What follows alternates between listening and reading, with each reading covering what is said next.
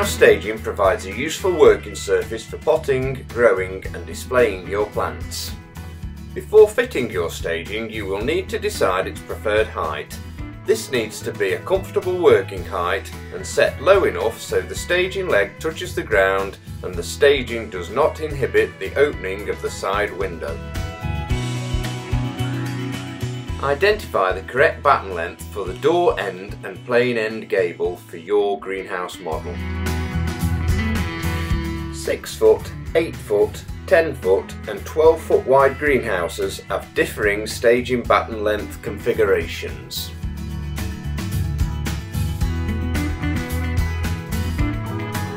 Mark your preferred height on all the fixing positions. Then holding the staging battens in position, fix the plain gable end batten using screw type SC305 and washer WA300. Repeat the process for the door end batten. Next, fit the small support blocks to the pre-marked height. The quantity of support blocks will vary depending on your greenhouse length. This 8 foot long model has 2 staging support blocks. Lift the staging into position and place onto the pre-fitted battens. Ensure the staging top has the pre-drilled staging leg holes facing out.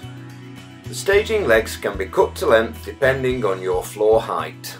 The staging leg has a pre-drilled hole at one end. Push bolt BL425 through the holes in the staging top and leg.